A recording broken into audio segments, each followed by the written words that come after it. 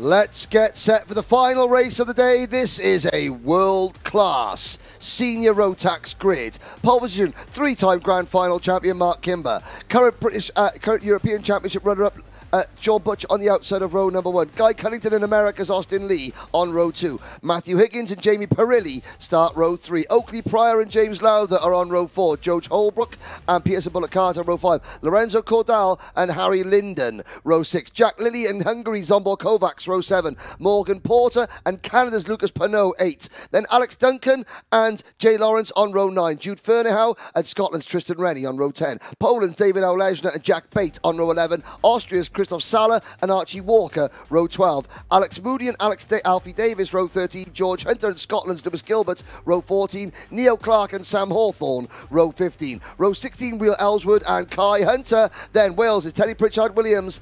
Starting shotgun on the field is Scott Lapsley. Hold on to your seatbelts, ladies and gentlemen. This one's going to get crazy, I'm sure. Lights are out, we're off and racing, and Kimber leads them through turn number 1. Guy Cunnington in the 3 carts up the inside of Sean Butcher to take second, and that is that is Matthew Higgins up to 3rd. Oh, and there's somebody on the grass. That was the number 7 car. Archie Walker somehow saves it. This grid, Bod Cole on our live chat is absolutely right. This grid is why British karting is number 1 in the world. We've got drivers, ni hao to my friends in Chinese Taipei, the island of Taiwan. Roger Young is watching, and a load of the guys that race for Team Taiwan in the Rotax Grand Finals. Roger Young, a fine driver, both in karts and Porsches, and man, he can drink as well. But on to the second lap we go. Mark Kimber leads. Now watch Kimber. I always say to drivers, watch Kimber's process. His driving style is metronomic. He moves himself ever so slightly round in the seat of his kart. Look, he hardly looks as though he's moving the steering wheel. Same with Guy Cunnington. These are drivers at the very top of their game. Guy Cunnington, 2019 British champion, joint winner of the 2019 Grand Finals. Matthew Higgins, former junior British champion, top 5 in the UK the last 2 years. Dries van Lagenbonk. I was about to like you, and then no, you're right. The FIA karting championship is also absolutely spectacular, but this is world level as well. And here comes Butcher back into P3 at the expense of Higgins, and Jamie Perilli goes as well. Perilli up into P4. Yeah, rare little mistake there from Higgins. He clipped the inside curb in that very fast corner, just unsettled the kart, so he couldn't slow it down as quickly as he wanted to. And yeah, he lost out on a couple of positions there, so not what you want to see. Back down the hill they go. There's Butcher, though, all over that rear bumper of Guy Cunnington. And, you know, Butcher, like we said, he's always one to keep an eye on going into these finals. He did it at Kimbolton, didn't he? Out of nowhere, and then came through, won the final. And we spoke earlier. Morgan Porter puts in the fast lap of the race. We said tyres. Yeah. This track eats tyres. Yep. Morgan Porter, 2 weeks ago, discovered that to his cost in KZ2. He's just set the fastest lap of the race. He has learnt about saving tyres in this class, and he's had to save tyres while starting at the back of the grid for each of his heats, and then coming through from 22nd to 11th in the final. He's now up, 22nd to 15th in the pre-final. He is now 14th and putting in fast lap of the race after race after race. Mark Kimber said, I look after my tyres better than anybody else, and he is stretching this advantage. His lead is up to 0.8 of a second, and he's doing it, and it doesn't even look like he's trying. Yeah. Alain Prost used to win Formula 1 World Championships when going as slow as possible. He never looked, oh, there's a move, there's Higgins. Prost looked like the professor. He looked like he was going slow, but he was going so much quicker. Yeah. Kimber, that kart doesn't look like it's going very fast, but it's over a second at the road from everybody else. Yeah, exactly. You know, it's just one of those special skills that only a couple of drivers really have, and Kimber, I definitely think, is one of those drivers who has got that skill. Like you say, it doesn't look like he's going fast, but he is absolutely flying out there, as well as the rest of the field. You know, you can't take it away. There are still some big movers all the way through. There's Hawthorne, who has just struggled all the way throughout this weekend so far with his leg injury. Certainly coming back through the field now. He's into P21, 9 positions gained as well. He is another driver always that you've got to keep an eye on. Up to the front. Yeah, exactly. Always one of those. Back down the inside there, Jamie Perilli just getting the move done. He's battling away with James Lowther. He's in that Oakley Pryor, Harry Linden group sort of area, isn't he? Harry Linden was the penultimate driver to qualify for the pre-final on points. He started the pre-final 27th, 5 minutes in, and he's up to 8th for the Dan Holland Racing team. There is the Craft Motorsport team giving their drivers Zombor Kovacs on course for a top 10 finish. The former runner-up in the Rotax Grand Finals. Where is our Canadian friend Lucas Pernaut? He is in 12th. And Kai Hunter's gained 5 places, only 5 places, up to 27th. So, but he showed me the tyre mark. So he's got some Scottish rubber up the back of his race suit, and he is driving injured. He had a big bandage on his wrist, so he is probably just gritting his teeth, toughing it out. Why is he toughing it out? Because the championship is slipping away already at these early stages. Let's have a little look. We have 10 minutes to go, and 10 minutes to go. Guy Cunnington and Matthew Higgins sort of having a little conversation with each other at 75, 80 miles an hour, saying, right, we'll go and we'll catch Sean Butcher in front. Butcher is up in the 2nd place. If you can have a look at the championship standings on the screen now, shows you why Mr. Consistency, Sean Butcher, is having such a good season, because he leads the point standings by 21 points as things stand over Matthew Higgins, with Guy Cunnington 2nd. Mark Kimber is up at the 5th, and Jamie Perilli is 4th in the point standings. Yeah, and it's, you know, still, it's chopping and changing all the time, because even there, across that last line, Pearson Bullock Carter's just put himself up into 6th in the championship. Alex Lee now down into 7th. Gilbert's gone down into 8th. Well, he's actually joint on points with Kai Hunter, and, well, again, Oakley Pryor keeps going for them moves on Jamie Perilli. So, yeah, let's have a look at the live championship points on your screens, courtesy of Alpha Live and motorsport-timing.co.uk. Mark Kimber, he was on course for a podium at Kimbolton, then got into an incident. He is now 5th. But look at that. Pearson Bullock Carter, 6th position. Pearson is up into 8th now. Of all the drivers that have graduated out of juniors into seniors, Pearson is doing the best. I mean, you look at that. Harry Linden in 7th. He was on the podium. No, he was top 10 in the Rotax Grand Finals in 2021. Oakley Pryor, he was top 10 of the Grand Finals in 2019. Jamie Perilli's never raced the Grand Finals. Cunnington, Higgins, Butcher, Kimber, all experienced international champions. That might be Matt Higgins who sits there on the screen there. Lissy does a lot of great PR work for the team. And yeah, so Pearson Bullock Carter, he's ahead of James Lowther and Zombor Kovacs and Morgan Porter in exalted company. Another driver that's really impressed me is Jack Lilly, running in 12th place. Then it's Austin Lee, 13th. Then it's Lucas Pernaut in 17th, in 14th. In the top 14, we have got England, Wales, Hungary, America and Canada represent the top 14 positions. If you go back to Alex Duncan from Scotland in 16th place, hello to Alex Duncan's mum. I do apologise for calling him Stephen now and again, but I will. We've got 9 different nationalities in the top 16 positions. Great stuff. It is good to see. Here we go then, back down the hill. Is that gap coming down between Butcher and Kimber? The answer, well, I think it could be, it is. I mean, it was over 2 seconds. It's now dipped below. I mean, I like to give the people at home hope.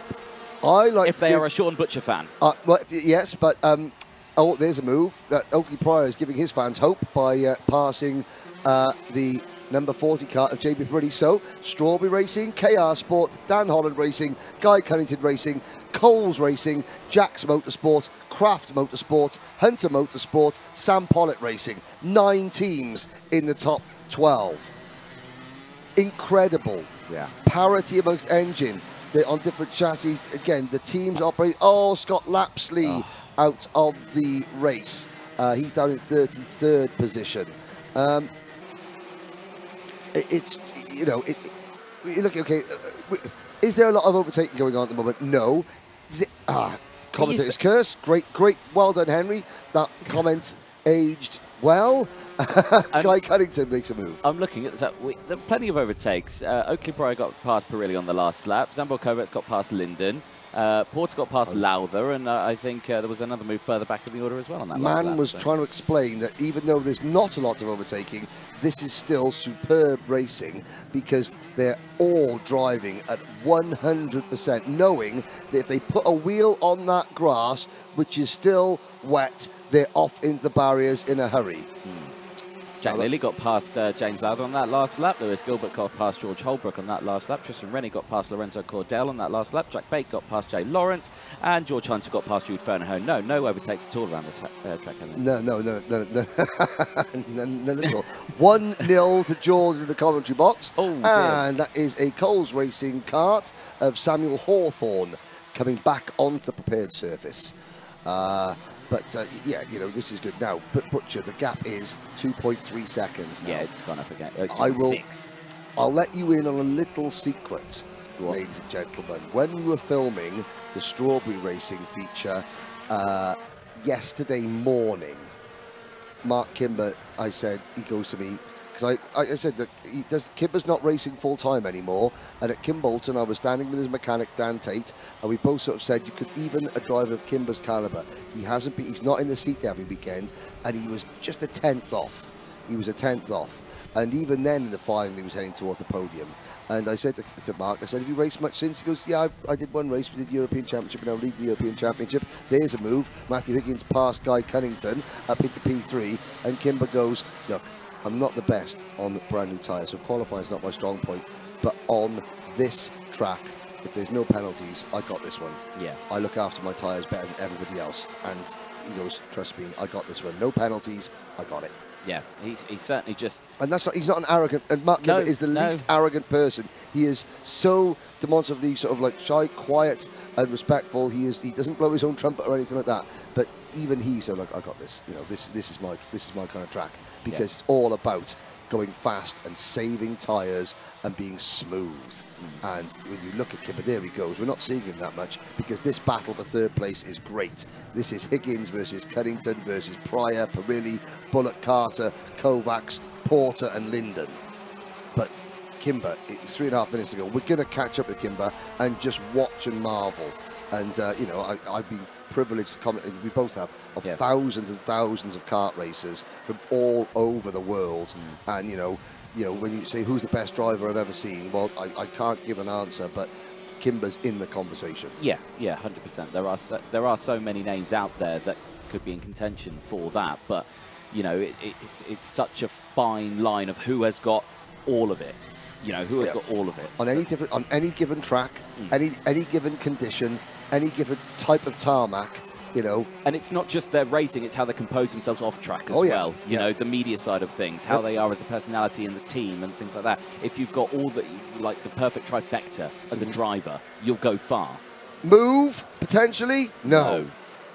Butcher, well, Sunday Sean is a lot quicker than Saturday Sean. Yes. Sunday Sean is going to salvage second place and hang on to the championship lead. But, and he's pulling away from this great battle. So can Matthew Higgins have we had a Welshman on the podium yet this weekend? We did have 2 weeks ago. We did, but that was 2 weeks ago. This weekend's right, Matthew Higgins. Trafalglois, the residents of Trafalglois are standing and watching. It's all, no pressure, Matthew, but if we're going to get a Welshman on the podium in Wales, it's down to you. You've only got about 7 or 8 national and international champions sitting about 6 inches off your rear bumper trying to stop you. 2 minutes to go. It is Kimber, Butcher and Higgins, your top 3.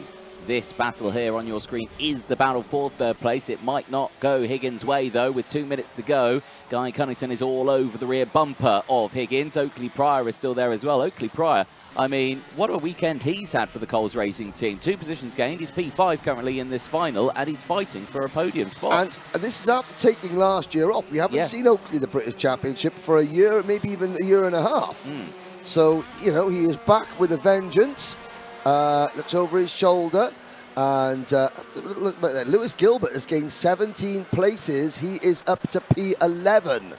There is the number 71 Kart of Zombo Kovacs, the back of this lead group. So here we go, 2, 4, 6, 7 drivers. Higgins, Cunnington, Pryor, Perilli, Bullock, Carter, Porter, and Kovacs. 1 minute to go, plus 1 lap, and we keep our eyes fixated on this battle for P3. Higgins and Cunnington all over each other here as they negotiate their way around the final corner.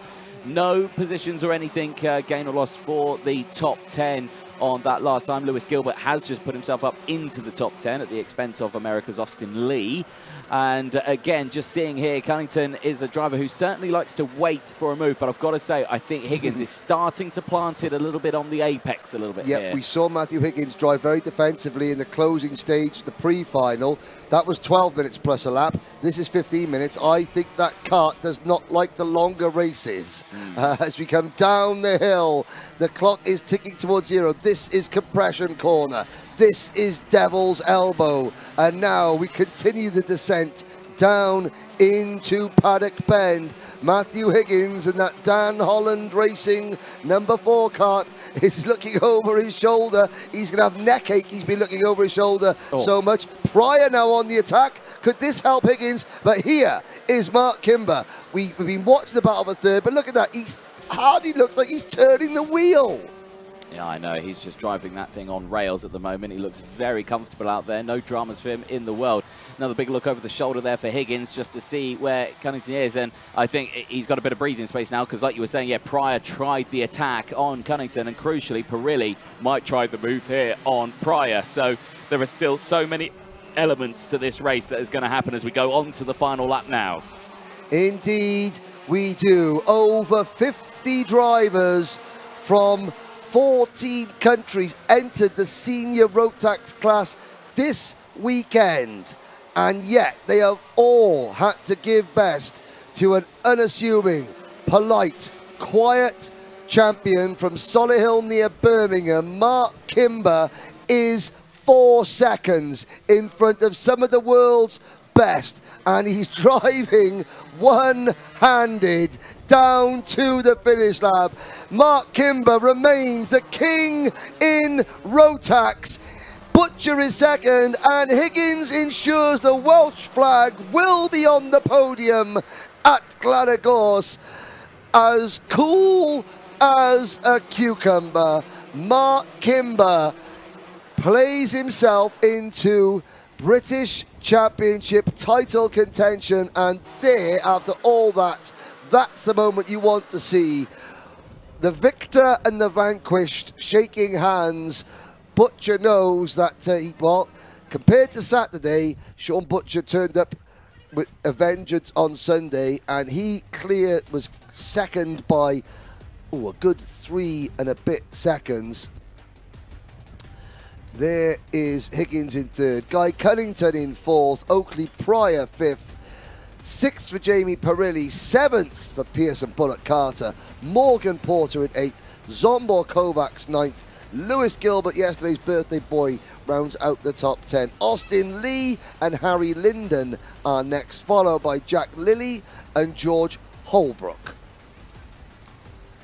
We look back to the rest of the field. David O'Lesner is 15th from the back of the grid, and with an injured wrist, Kai Hunter finishes 16th. From the back of the grid, Teddy Pritchard-Williams finishes 17th. And of Archie Walker, Alex Duncan, a top 20 for Tristan Rennie, then Neil Clark, Will Ellswood, Lorenzo Cordal, Sam Hawthorne, Jay Lawrence, George Hunter, and Jack Bate.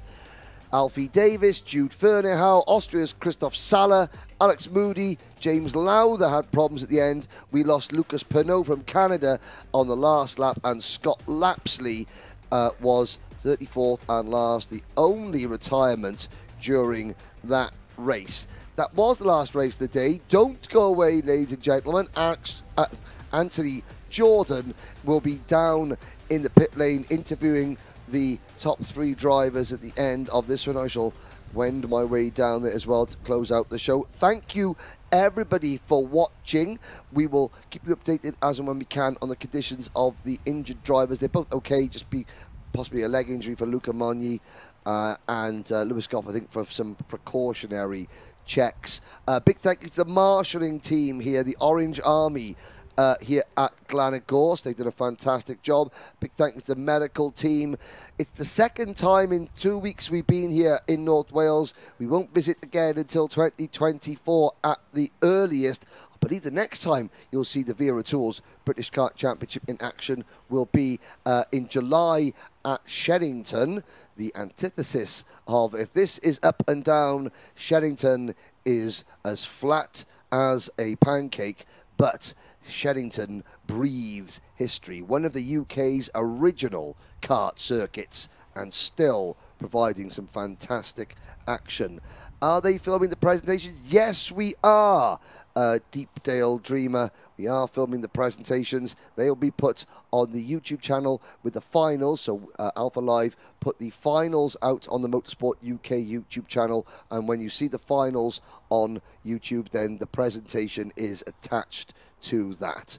Anthony Jordan is about ready. Thank you, Bod Cole, for your kind words. Always good to see you. Hopefully we'll see you back in a paddock very soon, maybe up at Warden Law, because we will obviously be going to the People's Republic of Tyne and Weir later this year for a round of the Rotax series. So we'll see you there, Bod. That's your neck of the woods. And we will see all of you, the viewers and the commenters on the live chat, at the next round as well. But Anthony Jordan is thinking about interviewing a winner. He's thinking about it, and we'll get the interviews with you very, very shortly. Please keep your comments coming in. But in the meantime, for the final time today, we go down to the pit lane and Anthony Jordan. Thank you very much, Henry. Yes, down here in Parc Ferme and with our race winner, Mark Kimber, for the long-awaited Senior Rotax final this weekend. Mark, well, what a race that was. I mean, it looked pretty well controlled and just a nice Sunday drive for you. Yeah, it was quite easy in the end, just about covering the top hairpin at the start, covering the straight, and then once I got a bit of a gap, I could chill out. Looked after the tyres in the heat, so that comes in handy for the final. Didn't get the maximum points from the heats after an incident in the second one, which was unfortunate, but luckily today went in the right direction, and yeah, pretty easy drive in the final. You certainly take a nice chunk out of the championship lead. You move up a couple of positions in that, so that looks well for you for the rest of it. Obviously, GYG is very tough on tyres. Like we were saying, we saw that 2 weeks ago in the KZs, you know, the tyres failing. You're known for really looking after your tyres. Yeah. Do you feel like there's a lot you can teach a lot of the other drivers here? Yeah, I mean, I've always been good on the tyres, and I knew round here it destroys front tyres and rear tyres, so just trying not to push too hard, change the setup to look after the tyres and the heats, and then when you want to push in the final, and then you can show what you can do, really. Well, it's certainly a solid drive for you across this weekend. A lot of people say you're probably the nicest guy in the senior paddock, so, you know, you come away very well on track and off track as well. So, you know, a great start to the season, comes away well at the end of 2. Are we looking forward to round 3? Yeah, I think I'll be at round 3 now after this result. But, yeah, can't thank enough the guys at Strawberry Racing. Done a lot of work after round 1, and hopefully we'll be back on for the championship and the European.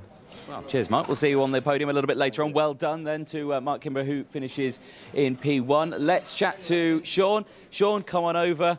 Sporting his mullet. It's a bit, you know, out of shape up there. Sean, that was a tough race. You were doing everything you could. You were pulling away from the race to the field. Just didn't have the legs on there. How was the kart feeling, though, for you? Yeah, to be honest, we really struggled yesterday, and even quali. At the end of the day, it was all about salvaging points. Come away with 2 seconds today, so I can't deny that. Oh, something.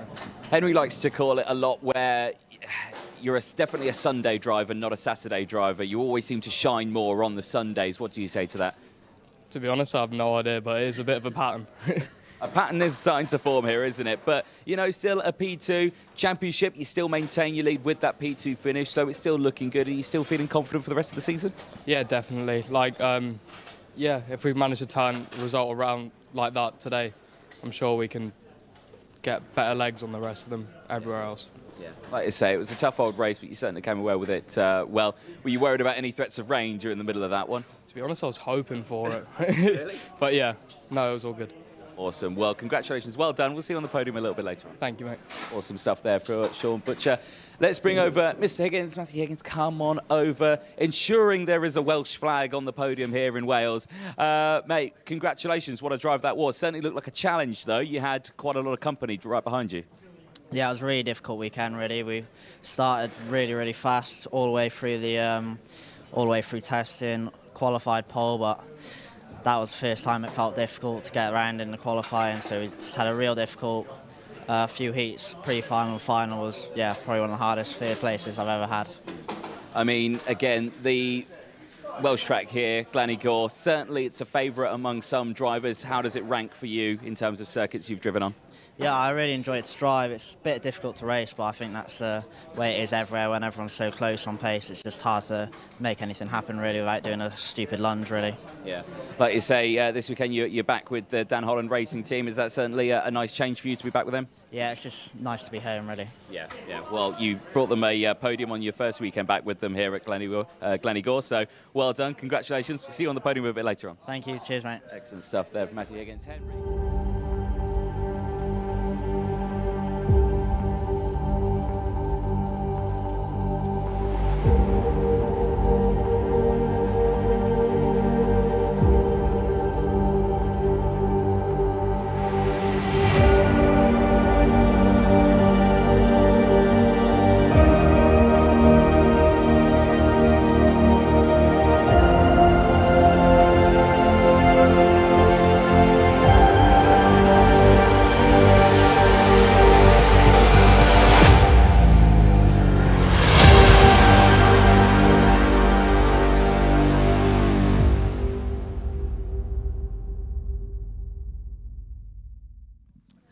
We now get underway with the podium positions and the podium presentation for the second round of the Senior Rotax Championship. Another very dramatic race, and unfortunately at the end of the race, second place finisher Sean Butcher was excluded for a technical irregularity. It means that stepping onto the podium, that's 2 podiums in 2 rounds, his first 2 appearances as an owner driver representing Guy Cunnington Racing. It's the team boss himself, Guy Cunnington.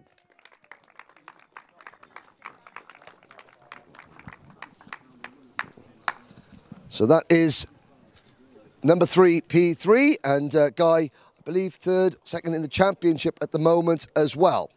On to the podium. Now, we couldn't come to Wales and have not one single Welshman on the podium. Luckily, our next driver rectified that. From Trefycloes, representing Dan Holland Racing, it's Matthew Higgins.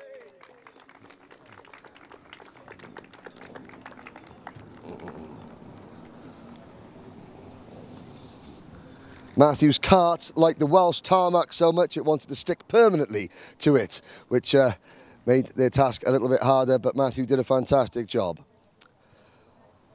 But your winner today, putting on an absolute masterclass, eventually winning by more than 5 seconds, he is the 3-time Rotax Grand Final champion, representing Strawberry Racing, Mark Kimber. Mark's mechanic, Dan Tate, has sadly had to go. So Mark will take, and I believe this is, if it's your first win in the British Championship, Mark, at a final in Rotax. His first Rotax win in the British Championship for Mark Kimber. But ladies and gentlemen, your Senior Rotax podium, everybody.